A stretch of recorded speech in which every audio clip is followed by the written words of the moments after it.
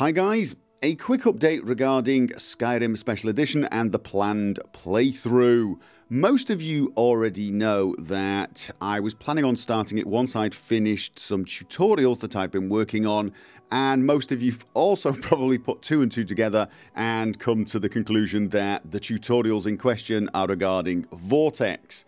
Vortex is the new mod management tool by Nexus that is now in a limited beta state, and that is in fact the case. Now currently I'm only playing or planning on playing two games that are moddable, that is Fallout New Vegas and Skyrim Special Edition.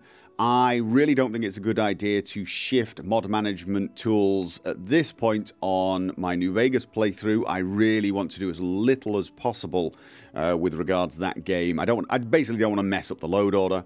That leaves Skyrim Special Edition as the game of choice to make the tutorials with, and of course to continue modding my game with and become more and more familiar with that tool.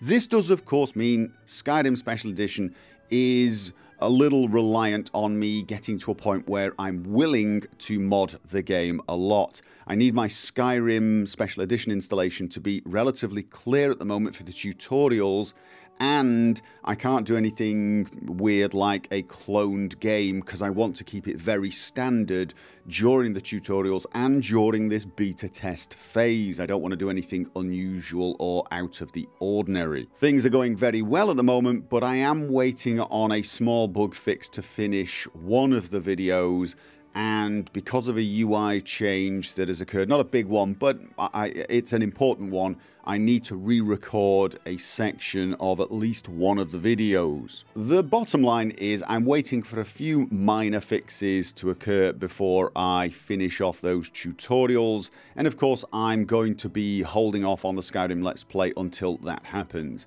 We're not talking a major delay, but it doesn't look like this week is going to happen, is what I'm saying. Now the thing is, it's not because I'm going to be spending all of my time on the tutorials. I'm going to be spending a little time on the tutorials, but I am going to have some time set aside to get some recording of, play done. But it won't be Skyrim Special Edition, so I'm going to be looking at another short game to do a quick playthrough of. I don't know what that's going to be. It may even be a horror one. I'm not totally sure what it's going to be. I've got a few candidates. I will look into that and try and get something started in the next day or so, so that once the Edith Finch playthrough is finished, I've got something for a week or two until the Skyrim playthrough begins. However, I have been looking at a lot of mods that you guys have been suggesting, and of course some that I thought of myself, and I've got some ideas of what I'm going to be adding to my load order. Of course I'm going to be having SkyUI, Immersive HUD, SKSE64, that sort of thing, and to be honest with you, I'm probably going to have static mesh improvement mod because it just is such a good all-round improvement. I'm thinking about the quality world map. I do enjoy a map with roads, and I'm thinking of something like the expanded Skyrim weaponry mod, which adds a lot of new weapons. I'm thinking I should find something that adds armor as well. I'm not sure what to use for Skyrim Special Edition. If only there were people watching this who could make some suggestions.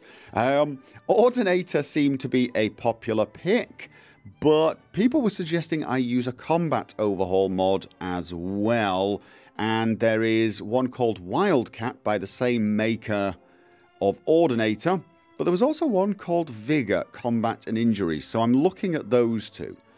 There were a few suggestions for content related mods, DLC sized mods, quest mods, that sort of things, stuff like Legacy of the Dragonborn SSE, but I'm thinking this is something I add once I've done some of the vanilla factions in the new playthrough. Of course I'm planning on playing a stealthy character, and there are a couple of factions that I've not yet played in a Let's Play. So I was planning on doing those first, getting the character established, and then adding some content that adds new quests. Because it's going to be a stealthy type character, I'm thinking Sneak Tools SE Edition, Master of Disguise, Realistic AI Detection, Better Sneaking, and Destructible Display Cases. If there are any others that you think a budding thief would want to use, I'm open to suggestions. Inigo is a follower mod that people have been nagging me to try for the longest time. So there's a good chance I will be adding Inigo. We will be checking out that particular follower. There are also mods such as the Relationship Dialogue Overhaul and Immersive Citizens. So those are the sort of the base mods I'm thinking of using.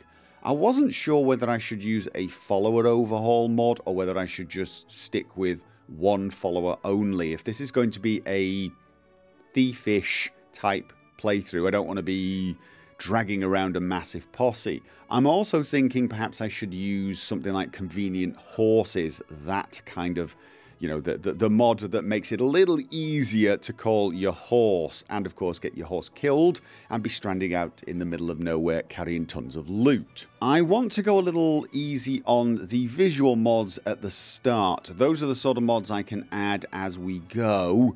They generally don't add anything to your save because they're usually things like textures or models. So as I play and get used to the vanilla Skyrim Special Edition look, I may start adding mods like that, but at the start I'm not sure I really do need to start with them. It is a case of wanting to get a feel for the vanilla before I start adding mods, just so I know what I'm modding. And of course, apart from stability, the visuals are probably the biggest change from Skyrim Special Edition to Skyrim, so that's the area I am actually least familiar with. So there you have it. Those are the mods that I'm thinking of trying. Please give me any feedback or suggestions down below, and hopefully we will get this started in the very near future.